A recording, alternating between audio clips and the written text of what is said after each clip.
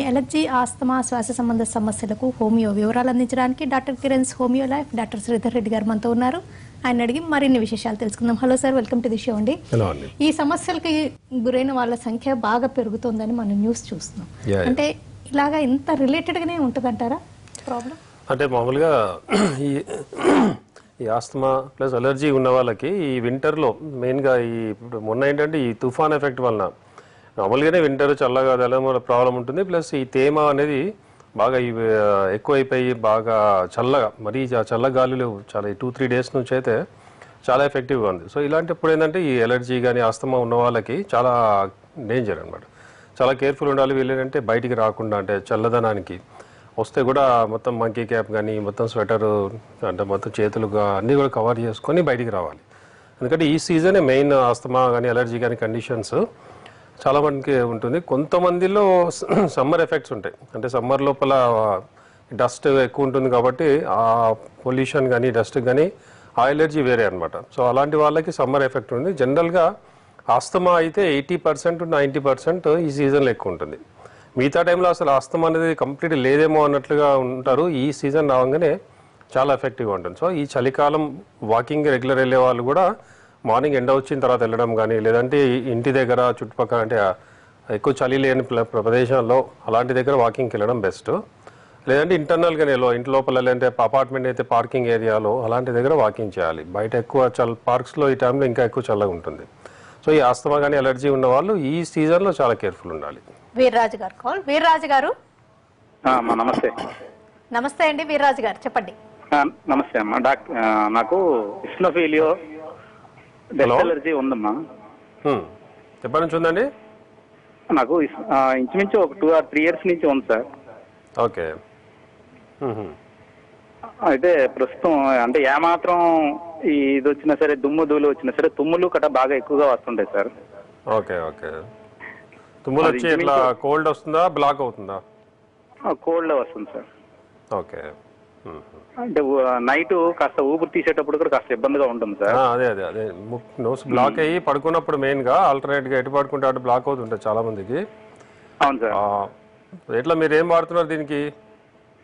అంటే లోకల్ గా ఉన్నటువంటి డాక్టర్లు ఏవో ఇస్తుంటుంటే అవి వాడుతున్నాం సార్. అంటే అది నాజల్ డ్రాప్స్ వాడుతున్నారా, ఇన్హేలర్ వాడుతున్నారా? ఇన్హేలర్ వాడలేదు సార్. ENT స్పెషలిస్ట్ దగ్గరికి వెళ్ళాము, వాళ్ళు ఏవో కొన్ని చెప్పారు, అవే వాడడం జరిగింది అనమాట. అదే అవేంటంటే మీకు ఆ ప్రాబ్లం వచ్చినప్పుడు టెంపరీగా రిలీఫ్ వస్తుంది, కానీ ఈ ప్రాబ్లమ్ని పర్మనెంట్గా సొల్యూషన్ లేదు వాటిలో. సో మీకు అది పర్మనెంట్గా కంప్లీట్గా టోటల్గా తగ్గాలి అనుకుంటే మాత్రం మేము ఇచ్చే కాన్స్టిట్యూషనల్ ట్రీట్మెంట్ ఏదైతే ఉంటుందో కోర్సు, అంటే ఇప్పుడు మీకు ఒక 2-3 years నుంచి ఉందంటే మీకు ఒక 1 year కోర్స్ వాడాల్సి వస్తుంది. ఇక్కడ ఏమవుతుందంటే మెయిన్గా బాడీలోని సెన్సిటివిటీ ఏదైతే ఉందో అది ఓవర్ సెన్సిటివిటీ లాగా అయ్యి ఈ ఎలర్జీ వస్తుంది. ఇక్కడ ఏదంటే ఇమ్యూనిటీ తగ్గిపోతుంది బాడీలో. ఇమ్యూనిటీ తగ్గడం, ఈ సెన్సిటివిటీ పెరగడం వల్లే ఈ ఎలర్జీ కండిషన్స్, అది డస్ట్ కానీ స్మోక్ కానీ పొల్యూషన్ ఏదైనా కానీ. సో ఇక్కడ జనరల్గా ట్రీట్మెంట్లో ఏం చేయాలంటే ఆ సెన్సిటివిటీని తగ్గించాలి, ఇమ్యూనిటీ పెంచాలి. సో మా ట్రీట్మెంట్ ఏం చేస్తుందంటే జనరల్గా బాడీ ఇమ్యూనిటీ పెరుగుతుంది. సెన్సిటివిటీ తగ్గడం వల్ల మీరు డస్ట్ ఎక్స్పోజ్ అయినా, స్మోక్ ఎక్స్పోజ్ అయినా, కోల్డ్ ఎక్స్పోజ్ అయినా మళ్ళీ ఈ తుమ్ములు రావడం కానీ, ఈ బ్లాక్ అవడం, ఈ కోల్డ్ అనేది కూడా రాదు. సో కంప్లీట్ కోర్స్ వాడితే మళ్ళీ ఫ్యూచర్లో రాదనమాట. అంటే వెదర్ కూల్ గా ఉండడంతో పాటు హ్యూమిడ్ గా ఉండడం, అయితే కోస్టల్ ఏరియాస్ లో ఉన్నప్పుడు ఇంకా ఈ సమస్యల తీవ్రత ఎక్కువ ఉంటుంది అంటారా వెదర్ కంటే? చాలా మందికి చలికాలం కంటే కూడా రైనీ సీజన్లో ఎక్కువ ఉంటుంది. రైనీ సీజన్లో మబ్బులు పట్టి మొత్తం క్లౌడీ వెదర్ అయిపోయి హ్యూమిడిటీ అట్లా ఉన్నప్పుడు ఇది ఇంకా వాళ్ళకి బ్రీతింగ్ అనేది ప్రాబ్లం అవుతుంది. సో ఇప్పుడు ఏంటంటే రెండు ఈ సైక్లోన్ ఎఫెక్ట్ వల్ల ఏంటంటే కోల్డ్ ఉంది ప్లస్ ఈ హ్యూమిడ్ వెదర్ రెండింటి వలన ఈ ఆస్థమాటిక్ కండిషన్స్ కానీ ఎలర్జీ కండిషన్స్ ఇంకా చాలా మందికి పెరగడం వల్ల ఇప్పుడు ఆసుపత్రుల్లో, క్లినిక్స్లో కూడా ఈ రెస్పిరేటరీ ప్రాబ్లమ్స్ ఉన్న వాళ్ళు బాగా ప్రాబ్లంతో వస్తున్నారు, విజిట్ చేస్తున్నారు.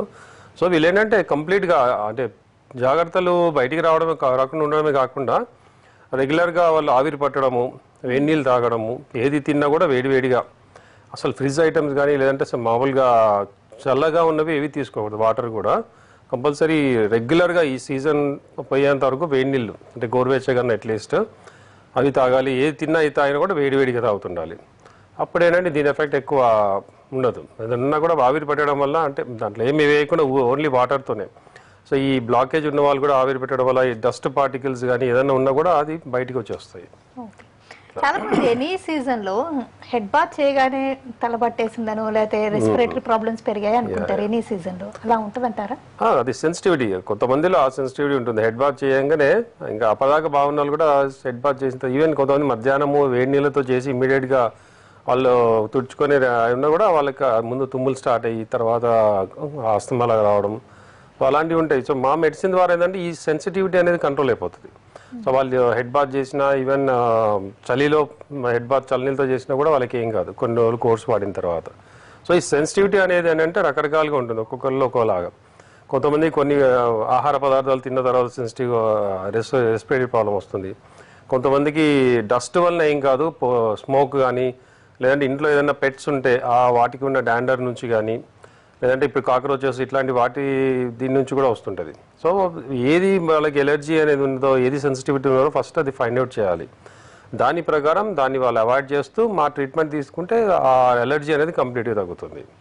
ఈ ఎలర్జెన్స్ కొన్ని అన్అవాయిడబుల్ గా ఉంటుంటాయండి. ఫర్ ఎగ్జాంపుల్ పొల్యూషన్ అనేది ఏం చేయలేరు, అండ్ పెట్స్ కూడా వాటిని దూరం చేసుకోలేరు, వాళ్ళకి ఎలర్జీస్ ఎలా మేనేజ్ చేయాలంటే? అదే ఇప్పుడు ప్రాబ్లం ఉన్నప్పుడైతే ఇంకా వాళ్ళు ఆయుసం అట్లా ఉన్నప్పుడు ఆ పెట్స్ని ఇంకా కంపల్సరీ అవాయిడ్ చేయాలి. అందుకని ఇప్పుడు మా ట్రీట్మెంట్ వాళ్ళు ఏంటంటే అవాయిడ్ చేయాల్సిన అవసరం రాదు, ఎందుకంటే ఆ సెన్సిటివిటీ అనేది తగ్గిపోయి బాడీ ఇమ్యూనిటీ పెరుగుతుంది. ఇప్పుడు ఆ సెన్సిటివిటీ ఉన్న వాళ్ళకి ఆ పెట్స్ దగ్గర ప్రాబ్లం కానీ మిగతా వాళ్ళకి ఏముండదు, ఎందుకంటే వాళ్ళ ఇమ్యూనిటీ బాగా నార్మల్గా ఉంటుంది. సో అందుకని మా ట్రీట్మెంట్లో ఏంటంటే బాడీ ఇమ్యూనిటీ పెరుగుతుంది ఫస్ట్ ఆఫ్ ఆల్. తర్వాత ఏంటంటే లంగ్ కెపాసిటీ, లంగ్స్ లోపల ఏదైతే కెపాసిటీ తగ్గిపోయి ఈ శ్వాసనాళాలు కుంచుకుపోతాయి. సో దానివల్ల ఏంటంటే గాలి పీల్చడం కూడా కష్టం అవుతుంది. పీల్చినప్పుడు ఈ పిల్లి కూతల్లాగా రావడానికి ఎందుకంటే నేరో అయిపోవడం వల్ల వాళ్ళు ఇలా గట్టిగా పీల్చుకోవాల్సి వస్తుంది. దాంతో ఈ పిల్లి కూతల్లాగా వచ్చి ఆ వీజింగ్ సౌండ్స్, సో దానివల్ల బాగా బాడీ కూడా స్ట్రెయిన్ అయిపోవడం, టైర్డ్ అయిపోవడము, ఈ అంటే మొత్తం చెస్ట్ అబ్డామిన్ కూడా ఎక్కిసిపోవడం, వీళ్ళకి నిద్ర కూడా పడుకుంటే అసలు ఇంకా ఎక్కువ అవుతుంది. అసలు చాలా మంది నైట్ అంతా ఇట్లా కూర్చొని నిద్రపోవాల్సిన పరిస్థితి ఉంటుంది. సో ఇవన్నీ కూడా ఈ సెన్సిటివిటీ పెరగడం వలన, ఇమ్యూనిటీ తగ్గడం వలన. సో మెయిన్ దాని మీద కాన్సన్ట్రేట్ చేయాలి. జనరల్గా ఇప్పుడు ఇన్హేలర్స్ ఇవన్నీ ఏంటంటే టైం బీయింగ్ రిలీఫ్ ఇస్తుంది, మళ్ళీ నెక్స్ట్ డేకి మళ్ళీ మామూలే. సో కంటిన్యూగా ఇన్హేలర్స్ వాడినా, కార్టికోస్టెరాయిడ్ ఇట్లాంటి ఇంజెక్షన్ తీసుకున్న, స్టెరాయిడ్స్ ఇంకా చాలా డేంజర్. అప్పటికి తగ్గుతుంది కానీ రాను రాను బాడీ మొత్తం వీక్ అయిపోయి ఇమ్యూనిటీ ఇంకా దెబ్బతింటుంది. సో మ్యాక్సిమం ఏంటంటే మేము ట్రీట్మెంట్ స్టార్ట్ చేసిన తర్వాత ఇన్ కేస్ ఏదైనా ఎమర్జెన్సీ లాగా ఉంటేనే ఇన్హేలర్స్ వాడమని చెప్తాం. సో మిగతా టైంలో ఏంటంటే మా మెడిసిన్ వల్ల బాడీ ఇమ్యూనిటీ పెరుగుతుంది. ఆ ఎమర్జెన్సీ అనే కండిషన్ కూడా మా ట్రీట్మెంట్ స్టార్ట్ చేసిన తర్వాత ఉండదు అనమాట. సారయ్య గారు కాల్. సారయ్య గారు హలో, డైట్తో ఇమ్యూనిటీ ఇంప్రూవ్ చేసుకోవడం సాధ్యమేనా? ఇమ్యూనిటీ అనేది చాలా రీజన్స్ ఉంటుంది. ఒకటి జనరల్గా నవేడేస్ ఏంటంటే ఫిజికల్ యాక్టివిటీ అనేది చాలా తగ్గిపోయింది. అంతా ఎంప్లాయీస్ అయితే కూర్చొని పనిచేసేది ఉంటుంది. పిల్లలు కూడా నవేడేస్ ఫోన్ల వలన, టీవీలు, కంప్యూటర్ వల్ల దాని మీదే వాళ్ళు ఎక్కువ కాన్సన్ట్రేట్ చేస్తున్నారు. ఫిజికల్ యాక్టివిటీ తగ్గిపోయింది, గేమ్స్ లేవు, వాకింగ్, జాగింగ్ ఇట్లాంటివి ఏవి ఉండట్లేదు. కొంతమంది అంటే సైక్లింగ్ వలన కొద్దిగా బెటర్. సో దానివల్ల తగ్గుతుంది. దెన్ ఫుడ్ కూడా న్యాచురల్ ఫుడ్ కంటే కూడా ఆర్టిఫిషియల్ ఫుడ్ అంటే ఫాస్ట్ ఫుడ్స్ కానీ అంతా అవుట్ సైడ్ ఫుడ్, ఈ ఆయిల్ ఎక్కువ తినడము, బేకరీ ఐటమ్స్, కూల్ డ్రింక్స్, మెయిన్గా ఈ సాఫ్ట్ డ్రింక్స్ ఇట్లాంటి వాటి వల్ల కూడా బాడీ లోపల మొత్తం ఇమ్యూనిటీ అనేది తగ్గిపోతుంది. ఈ షుగర్ కాంటెంట్స్ ఎక్కువ ఉన్నవి తీసుకుంటే కూడా ఈ లంగ్స్ కానీ ఇవి జనరల్గా ఒబేసిటీ కూడా రావడం ఇవన్నీ జరుగుతాయి. సో ఒబేసిటీ ఇవి కూడా వన్ ఆఫ్ ద రీజన్ ఈ ఆస్థమాటిక్ కండిషన్స్ ఇవి ఎక్కువ అవడానికి. సో ఫిజికల్ యాక్టివిటీ తగ్గడము, ఈ డైట్ కూడా హైజీనిక్ డైట్ లేకపోవడం, ప్రోటీన్ ఫుడ్, మంచిగా క్యాలరీస్ ఉన్న డైట్ తీసుకోకపోవడం వల్ల కూడా బాడీలో ఇమ్యూనిటీ తగ్గుతుంది. అది ప్లస్ దామోదర్ గారు కావాలండి. దామోదర్ గారు నమస్తే అండి. దామోదర్ గారు, డాక్టర్ గారు వింటున్నారు, చెప్పండి. హలో సార్, నమస్కారం డాక్టర్ గారు. నమస్తే అండి, చెప్పండి. సార్, నాకు 4-5 years నుంచి ఒక సైడ్ ముక్కు దిమ్మలు కట్టేస్తుంది సార్. అది లెఫ్ట్ సైడ్ పడుకునేటప్పుడు రైట్ సైడ్ పనిచేస్తుంది, రైట్ సైడ్ పడుకునేటప్పుడు లెఫ్ట్ సైడ్ పనిచేస్తుంది సార్. దానికి ఏమైనా పరిస్థితి ఉంటుందేమని కాల్ చేశాను సార్. అంటే అది చెకప్ చేయించారా? లేదు సార్, మాకు ఇక్కడ లోకల్ డాక్టర్ దగ్గరికి వెళ్ళాలంటే ఏవో డ్రాప్ చేస్తుంటే అది వేసుకుంటే ఫ్రీ అవుతుంది సార్. అంటే ఇవి జనరల్గా ఒకటి సైనస్ ప్రాబ్లం వల్ల కావచ్చు, రెండోది పాలిప్ అంటారు, అంటే కొవ్వు పెరగడం, లోపల మజిల్ పెరగడం వలన దాన్ని నాజల్ పాలిప్ అంటారు.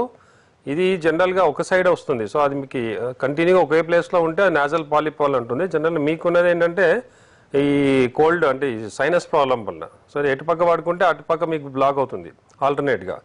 సో ఇది కూడా మీకు ఏంటంటే మీ డ్రాప్స్ వాడడం వల్ల టెంపరీగా మీ డ్రాప్స్ వాడితే కంట్రోల్ అవుతుంది, మళ్ళీ నెక్స్ట్ డే మామూలే. సో అవి కూడా రెగ్యులర్గా వాడడం వల్ల మీ బాడీ ఇమ్యూనిటీ ఇంకా తగ్గుతుంది. ఈ నాజల్ డ్రాప్స్ కూడా చాలా డేంజర్, రెగ్యులర్ వాడకూడదు అది. సో మా ట్రీట్మెంట్ వల్ల ఏంటంటే ఈ సైనస్ ప్రాబ్లం తగ్గుతుంది, ఇంటర్నల్గా ఏదైనా ఇన్ఫెక్షన్ ఉన్నా లేకపోతే మ్యూకస్ అక్యుములేషన్ ఉన్నా అవన్నీ కూడా డ్రైన్ అయిపోయి మళ్ళీ అది ఫామ్ కాకుండా పర్మనెంట్ తగ్గుతుంది. దాంతోపాటు ఈ సెన్సిటివిటీ అనేది తగ్గుతుంది. మీకు ఎక్కడైనా కోల్డ్ ఎక్స్పోజ్ అయినా ఏదైనా ఫ్రిడ్జ్ ఐటమ్స్ తీసుకున్నా కూడా ఈ కోల్డ్ వచ్చేసి బ్లాక్ అయిపోతుంది. సో ఆ సెన్సిటివిటీ కూడా తగ్గిపోతుంది మా మెడిసిన్ వల్ల, దెన్ ఇమ్యూనిటీ పెరుగుతుంది. సో మీకు ఎంతకాలం నుంచి ఉంది ప్రాబ్లం అనే దాన్ని బట్టి ఇప్పుడు 4 years అన్నారు. సో 1 year 1.5 year అలా మీరు కోర్స్ వాడితే పర్మనెంట్గా తగ్గిపోతుంది. రమేష్ గారు కాల్. రమేష్ గారు. హలో హలో రమేష్ గారు నమస్తే, చెప్పండి. హలో చెప్పండి మేడం. హలో సార్, నమస్తే సార్. నమస్తే సార్ నాకు ఇది అలర్జీ ఉంది సార్, డస్ట్ అలర్జీ ఉంది నాకు. యాక్చువల్గా నేను లెక్చర్గా వర్క్ చేస్తున్నాను. దానివల్ల నాకు డస్ట్ అలర్జీ ఉంది సార్. నేను ఇది కూడా కోర్స్ వాడుతున్నాను అనమాట, నజల్ స్టే వాడుతున్నాను నేను. సో ఇంకోటి ఏమంటే నాకు అప్పుడప్పుడు ఇది నొరగలాగా వస్తుంది సార్. అంటే మనం ఉమ్మినాం అనుకుంటే అప్పుడు నొరగలాగా వస్తుంది. సో అది ఇంకోటి వచ్చేసి నా కాళ్ళు వచ్చేసి సోరియాసిస్ లాగా వచ్చింది అనమాట. నాకు బెంగళూరులో నుంచి చూపించాను, అది డస్ట్ అలర్జీ వల్ల వస్తుంది అని చెప్పారు. లేదు, సోరియాసిస్ అనేది డస్ట్ అలర్జీకి సోరియాసిస్కి సంబంధం లేదు. సోరియాసిస్ అనేది వచ్చేది అది ఎమోషనల్ రీజన్స్ వల్ల వస్తుంది. బాగా స్ట్రెస్ ఉన్న వాళ్ళకే సోరియాసిస్ వస్తుంది. అది ఆటో ఇమ్యూన్ డిసీజ్, దాంట్లో ఇమ్యూనిటీ రాంగ్లీ అటాక్ అవుతుంది మన స్కిన్ మీద. సో సోరియాసిస్కి డస్ట్ అలర్జీకి సంబంధం లేదు. డస్ట్ అలర్జీ వేరే, మీకు ఇప్పుడు నొరుగలాగా ఫ్రోత్ లాగా వస్తున్నది కూడా ఈ డస్ట్ అలర్జీ వల్ల కావచ్చు. రెస్పిరేటరీ సిస్టమ్ లోపల మీకు వీక్నెస్, లంగ్స్ కెపాసిటీ తగ్గడం వల్ల అలా వస్తుంటుంది, ఇన్ఫెక్షన్ వల్ల కూడా. But psoriasis is different. Psoriasis వచ్చేది ఆటో ఇమ్యూన్ డిసార్డర్. అది మన ఎమోషనల్ రీజన్స్ వల్ల ఏదైనా అప్సెట్ కానీ డిసప్పాయింట్మెంట్ కానీ ఏదైనా ఉంటే దానివల్ల ఇవి స్టార్ట్ అవుతాయి సోరియాసిస్. సో దానికి సంబంధం లేదు. కానీ మీరు సోరియాసిస్కి ఒకవేళ ఆయింట్మెంట్స్ కానీ క్రీమ్స్ ఏమైనా వాడి దాన్ని సప్రెస్ అవుతే ఈ అలర్జీ ఇంకా ఎక్కువ అవుతుంది. ఈ రిలేషన్ ఉంటుంది కానీ దీనివల్ల అది రాదు. సో మేమిచ్చే ట్రీట్మెంట్ వల్ల ఏంటంటే మీకు ఈ డస్ట్ అలర్జీ కంట్రోల్ అవుతుంది, ప్లస్ సోరియాసిస్ కూడా. కానీ సోరియాసిస్ అనేది కొద్దిగా లాంగ్ ట్రీట్మెంట్, అది తొందరగా తగ్గదు, మెల్లమెల్లగా తగ్గుతుంది. సో రెండింటికి కలిపి మేము ఇచ్చే ట్రీట్మెంట్ ఉంటుంది. సో మీకు ఒక 1 to 2 years కోర్స్ వాడితే రెండు కూడా కంట్రోల్ అయిపోతాయి. వృత్తిపరమైన కారణాలు ఉన్నప్పుడు వాళ్ళు టెంపరీగా వృత్తి నుంచి బ్రేక్ తీసుకుని ట్రీట్మెంట్ తీసుకుంటే బెటర్ అంటారా? అంటే ఇప్పుడు ఎగ్జైటింగ్ కాజ్ అంటాం, అంటే రీజన్ మన ఫలానా దాని వల్ల ఇప్పుడు డస్ట్కి రెగ్యులర్ ఎక్స్పోజ్ అయ్యే వాళ్ళు ట్రీట్మెంట్ తీసుకుంటున్నా ఆ డస్ట్ ముందు ప్రివెంట్ చేయాలి. ఇప్పుడు స్మోకింగ్ చేసే వాళ్ళు ఉంటారు, ఆ స్మోకింగ్ వల్ల ఈ రెస్పిరేటరీ ప్రాబ్లమ్స్ ఉంటాయి. సో అలాంటి వాళ్ళు స్మోకింగ్ ముందు ఆపేయాలి. ఆపకుండా వాళ్ళు కంటిన్యూగా ట్రీట్మెంట్ తీసుకున్నా దాని రిజల్ట్ అంత ఉండదు. ప్లస్ మా మెడిసిన్ ద్వారా ఏంటంటే ఆ ఇమ్యూనిటీ పెరిగి సెన్సిటివిటీ తగ్గిన తర్వాత అప్పుడు వాళ్ళ ప్రొఫెషన్ అది అప్పుడు కెమికల్ ఫ్యాక్టరీస్లో ఉండే వాళ్ళు ఉంటారు, కొంతమంది ఇప్పుడు మైన్స్లో పనిచేసే వాళ్ళు, దీనికి వాళ్ళకి ఇవన్నీ వస్తాయి. సో దానికి ఏంటంటే బెస్ట్ థింగ్ ఏంటంటే దాన్ని అవాయిడ్ చేయడం. సో ఇన్ కేస్ వాళ్ళు అవాయిడ్ జాబ్ చేంజ్ చేయగలిగితే ఇంకా బెటర్. ప్లస్ మా ట్రీట్మెంట్ తీసుకున్న తర్వాత ఏంటంటే ఆ ఇమ్యూనిటీ పెరుగుతుంది, అప్పుడు దానికి వాళ్ళు ఎక్స్పోజ్ అయినా ఏం కాదనమాట. Welcome back to hello doctor. శ్వాస సంబంధ సమస్యలకు హోమియోపై వివరాలు అందించడానికి doctor Kiran, homeo life doctor Sridhar Reddy గారు మనతో ఉన్నారు. శ్వాస సంబంధమైన ఎలర్జీలు ఆస్తమాగా మారే రిస్క్ ఎక్కువ అంటారు కదా, అవే సిమ్టమ్స్ తో డిఫరెన్షియేట్ చేయొచ్చు అంటారు? అంటే ఇప్పుడు ఎలర్జీ అనేది ఏంటంటే పర్టికులర్గా ఎలర్జెన్స్కి ఎక్స్పోజ్ అయినప్పుడే వస్తుంటుంది. ఇది జనరల్గా ఏంటంటే కోల్డ్, తుమ్ములు రావడము, కళ్ళలోంచి నీరు రావడము, ఇట్లా జలుబు చేయడం ఇలా ఉంటుంది. దానివల్ల దాంట్లో ఎక్కువ బ్రీతింగ్ ప్రాబ్లం అనేది ఎక్కువ ఉండదు. సో ఇది అలాగే మన నెగ్లెక్ట్ చేసి సరిగా ట్రీట్మెంట్ తీసుకోకపోతే రాను రాను అదేంటే లంగ్స్ లోపల ఈ కెపాసిటీ అనేది దెబ్బతిని అది స్లోగా లంగ్ ఎక్స్పాండింగ్ అనేది కూడా ఎక్కువ గాలి పీల్చుకోవడం రాకుండా, ప్లస్ శ్వాస నాళాల లోపల కూడా ఈ మొత్తం బ్లాక్ అయిపోయినట్లుగా, అంటే లావుగా అయిపోయి జ్ఞారోగా అయిపోతుంది అనమాట ప్యాసేజ్ అనేది. సో దానివల్ల కూడా గాలి పీల్చుకోవడంలో చాలా ప్రాబ్లం అయ్యి అలా అది అస్తమా లాగా కన్వర్ట్ అవుతుంది. జనరల్గా ఏంటంటే ఈ పేరెంట్స్ అది హెరిడిటరీగా పేరెంట్స్లో ఎవరికన్నా ఈ ఆస్తమా కానీ ఎలర్జీ కండిషన్స్ ఉంటే పిల్లల్లో వచ్చే ఛాన్సెస్ ఎక్కువ ఉంటాయి. సో ఈ జనరల్గా ఆస్తమాలో ఏంటంటే ఇంట్రిన్సిక్ అండ్ ఎక్స్ట్రిన్సిక్ ఫ్యాక్టర్స్ అని ఉంటుంది. సో ఎక్స్టెన్సివ్ అంటే ఏమో ఈ మన డస్ట్ కానీ పొల్యూషన్ కానీ ఇంకా ఏమైనా ఎక్స్టర్నల్ మనం తీసుకునే ఆహారము ఇట్లాంటి వాటి బట్టి ఉంటాయి. ఇంట్రెన్సిక్ అనేదేమో ఇన్ఫెక్షన్ కానీ లేదంటే ఇంటర్నల్గా ఏదన్నా పొరపాటున ఒక్కోసారి మన ఎయిర్ ప్యాసేజెస్ లోపల డస్ట్ కానీ లేదంటే సంథింగ్ ఫారిన్ పార్టికల్స్ వెళ్ళి దాన్ని అబ్స్ట్రక్ట్ అయ్యి దాని నుంచి కూడా ఇవన్నీ స్టార్ట్ అవుతాయి. ప్లస్ కొంతమందిలో ఏంటంటే వేరే ప్రాబ్లమ్స్ ఉండి దాని నుంచి ఈ ప్రాబ్లమ్స్ వస్తుంటాయి. అంటే సెన్సిటివిటీ వలన కొంతమంది పిల్లలు ఏంటంటే కొంతమందిలో ఈ మిల్లర్స్ ఆస్తమా అంటాం. అంటే ఏంటంటే గ్లాటిస్ అనేది అది ఒక్కోసారి కన్స్ట్రిక్ట్ అయిపోయి క్లోజ్ అయిపోయేవి వాళ్ళకి శ్వాస అనేది ఆడదనమాట. సో దానివల్ల వాళ్ళు గట్టి గాలి పీల్చుకోవడము గురకలాగా సౌండ్ ఈ పిల్లి కూతల్లాగా వస్తుంటుంది ఇది. సో ఇదొక టైప్. తర్వాత డైజెస్టివ్ అంటే గ్యాస్ట్రిక్ ప్రాబ్లమ్స్ వల్ల వచ్చేది కూడా ఉంటుంది కొంతమందికి. సో ఈ డైజెషన్ సరి కాకపోవడం వల్ల ఏదైనా పరంది తినడం వలన వాళ్ళకి దాని నుంచి ఉబ్బసం అంటే గ్యాస్ లాగా ఫస్ట్ ఫామ్ అయ్యి దాని నుంచి ఆయాసం వస్తుంది. తర్వాత ఆక్యుపేషనల్ ఆస్తమా అంట. ఆక్యుపేషనల్ అంటే మన ప్రొఫెషనల్గా ఏదైతే ఇప్పుడు ఇందాక అన్నట్లు ఆ మైన్స్లో పనిచేసే వాళ్ళు కానీ లేదంటే కెమికల్ ఫ్యాక్టరీస్లో చేసేవాళ్ళు లేదంటే ఇప్పుడు ఫార్మర్స్ ఉంటారు వాళ్ళు కొన్ని కెమికల్స్ ఫర్టిలైజర్స్ వాడడం అవి వాళ్ళు కూడా అంటే మాస్క్ పెట్టుకోకుండా చేస్తుంటారు. సో దీనికి ఎక్స్పోజ్ అవ్వడము ప్లస్ అక్కడ పొలాల్లో ఈ పోలెన్ అనేది అంటే పుప్పుడు రేణువులు అంటారు పూలల్లో ఉండే ఆ పోలెన్ కూడా కొంతమందికి ఎలర్జీ ఉంటుంది. సో అది ఎక్స్పోజ్ అవడం వల్ల కూడా ఈ ఆస్తమా రావడము. సో ఇలాగా మన ప్రొఫెషనల్గా కూడా ఇవన్నీ వస్తుంటాయి. సో అది ఇనీషియల్గా మనం దానికి ట్రీట్మెంట్ తీసుకుంటే ఇప్పుడు మా కాన్స్టిట్యూషనల్ ట్రీట్మెంట్ బిగినింగ్లోనే తీసుకుంటే ఇది ఆస్తమాగా కన్వర్ట్ కాదు ప్లస్ బాడీ ఇమ్యూనిటీ పెరుగుతుంది ఆ సెన్సిటివిటీ కంట్రోల్ అయిపోతుంది. ఇప్పుడు జనరల్గా ఏదంటే ఆయాసం వచ్చింది అనగానే జనరల్గా వెళ్ళి ఇంజక్షన్ అది తీసుకుంటారు ఇన్హేలర్ స్టార్ట్ చేస్తారు అది మెల్లమెల్లగా సివియర్ కండిషన్కి వస్తుంది. సో దాన్ని ప్రివెంట్ చేయాలి స్టార్టింగ్లోనే. కాల్ చేద్దాం. శివ గారు హలో హలో డాక్టర్ గారితో మాట్లాడదాం సార్. హలో డాక్టర్ గారితో మాట్లాడదాం సార్. చెప్పండి సార్ నాకు ఆత్మ ఉందని ఆల్రెడీ డాక్టర్ గారు చెప్పారు నెల్లూరులో. ఓకే. దానివల్ల ఏంటంటే లోపల ఎక్స్రేలు బ్లడ్ టెస్ట్ అన్ని చేసి నిమ్ము ఎక్కువ ఉంది బాబు నీకు ఎక్కడైనా కొన్ని ట్రీట్మెంట్ వాడాలని చెప్పారు. నిద్రపోతే గురక ఎక్కువ వస్తుంది అందువల్ల చాలా భయంగా ఉంది సార్. ఇది నిమ్ము వస్తుందేమో మళ్ళీ టీబీ కలుగుతుంటుందేమో అని భయంగా ఉంది సార్. అదే సలహా తీసుకోవాలి. అదే ఇప్పుడు జనరల్గా వాళ్ళు ఇచ్చే ట్రీట్మెంట్ ఇన్హేలర్స్ ఇవన్నీ కూడా మీకు టైమింగ్ తగ్గుతుంది. జనరల్గా గురక రావడానికి కూడా ఈ రెస్పిరేటరీ అబ్స్ట్రక్షన్ ఏదన్నా పర్టికులర్గా ఇట్లా మనం స్ట్రైట్గా పడుకున్నప్పుడు ఈ గొంతు లోపల ముక్కు లోపల కూడా అబ్స్ట్రక్షన్ లాగా ఉంటుంది ఈ ప్రాబ్లం ఉన్న వాళ్ళకి. దానివల్ల ఎక్కువ అవుతుంది ఎందుకంటే సైడ్కి పడుకున్నప్పుడు కొద్దిగా తక్కువ అవుతుంది గురక ఉన్న వాళ్ళకి. సో ఆ స్లీపింగ్ పొజిషన్ ఒకటి చూసుకోవాలి. ప్లస్ మేమిచ్చే కాన్స్టిట్యూషనల్ ట్రీట్మెంట్ వల్ల ఏంటంటే ఈ గురక అంటే రెస్పిరేషన్ కూడా పర్ఫెక్ట్గా అవుతుంది. ఏదైతే అబ్స్ట్రక్షన్ అవుతుందో మధ్య మధ్యలో బ్లాకేజ్ అవుతుంటుందో అవి కూడా కంట్రోల్ అయిపోతుంది. ఆ సెన్సిటివిటీ తగ్గుతుంది. బాడీ లోపల ఇమ్యూనిటీ పెరగాలి అంటే రోగ నిరోధక శక్తి అంటాం మనం. సో అది పెరగడం వల్ల ఏంటంటే బాడీ అన్నిటికీ తట్టుకుంటుంది. మీ రెస్పిరేటరీ మన అంటే చల్లగా వాతావరణం మారినా కానీ లేదంటే ఈ క్లౌడీ వెదర్ వర్షాలు పడినప్పుడు కానీ డస్ట్కి ఎక్స్పోజ్ అయినా పొల్యూషన్కి ఎక్స్పోజ్ అయినా దాన్ని తట్టుకునే కెపాసిటీ ఉండాలి బాడీకి. సో దాన్ని మా మెడిసిన్ ఇంక్రీజ్ చేస్తుంది దాని ఇమ్యూనిటీని.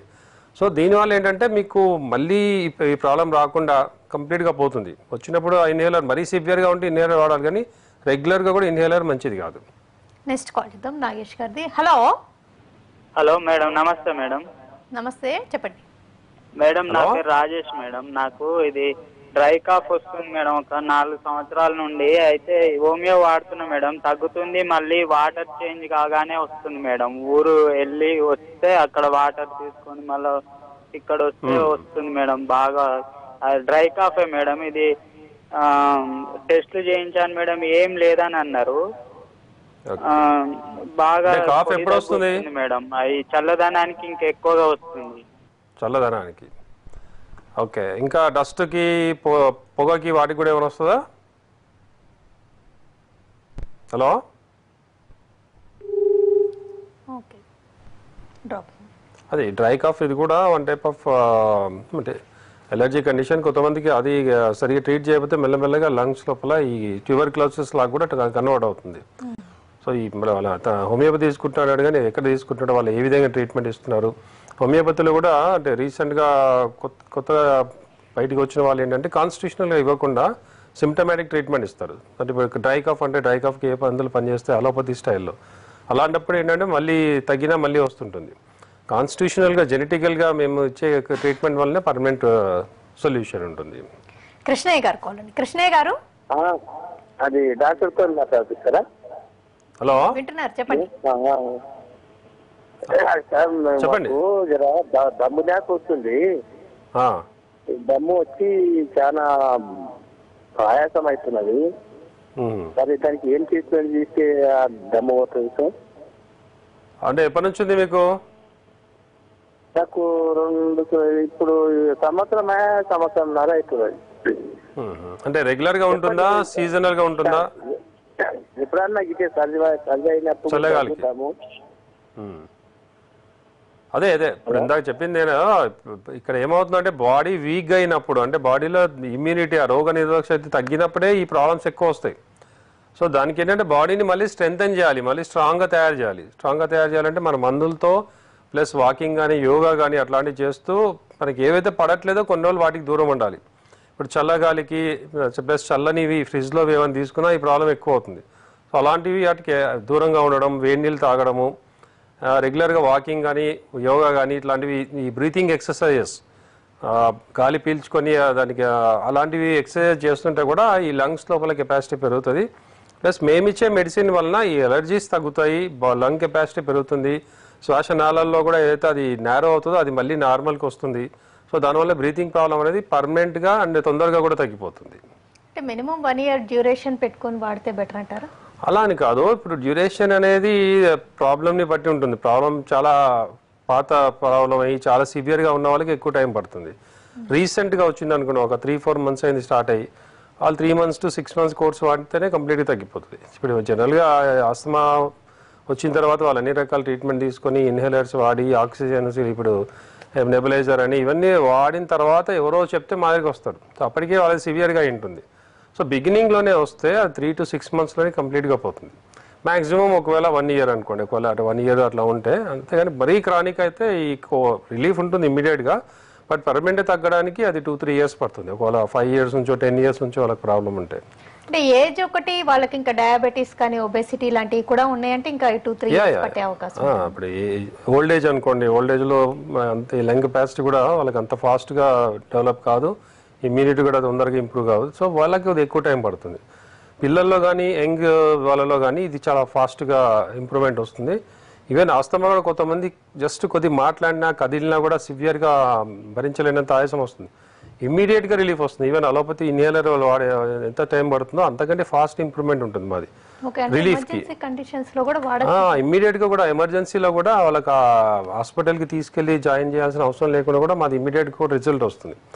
కానీ ఆ కంటిన్యూ కోర్స్ వాడితేనే పర్మనెంట్ తగ్గుతుంది. అంటే ఇమీడియట్గా చాలామంది ఏంటంటే సివియర్గా అయిపోయిందని చెప్పి ఈ ట్రీట్మెంట్ తీసుకోకుండా అలోపతికి వెళ్ళిపోతారు. సో అంటే మరీ తప్పదు అన్న, మరీ సివియర్ అయిపోయి వాళ్ళకి ఊపిరి ఆడకుండా అలా అన్నప్పుడు అంటే ముందు ఆక్సిజన్ పెట్టడము ఇలాంటివి చేయాలి. బట్ జనరల్గా మేము కండిషన్ బట్టి కూడా ముందు మా మెడిసిన్ స్టార్ట్ చేస్తే ఇమీడియట్గా వాళ్ళకి రిలీఫ్ వస్తుంది. అంటే మీకు ముందు ఈ కెపాసిటీ పెరిగి ఆ శ్వాస అనేది కంట్రోల్ అవుతుంది అనమాట. ఓకేనండి డాక్టర్ శ్రీధర్ రెడ్డి గారు, ఎలర్జీ ఆస్తమా లక్షణాలు ఎలా ఉంటాయి, శ్వాస సంబంధ సమస్యలు ఉన్నప్పుడు, వెదర్ బాగా కూల్గా ఉన్నప్పుడు ఎలాంటి జాగ్రత్తలు తీసుకోవాలి, హోమియో ట్రీట్మెంట్తో వాటిని ఎలా కంట్రోల్లో ఉంచుకోవచ్చు, అంటే డైటరీ కేర్ వివరాలు అందించినందుకు థ్యాంక్స్.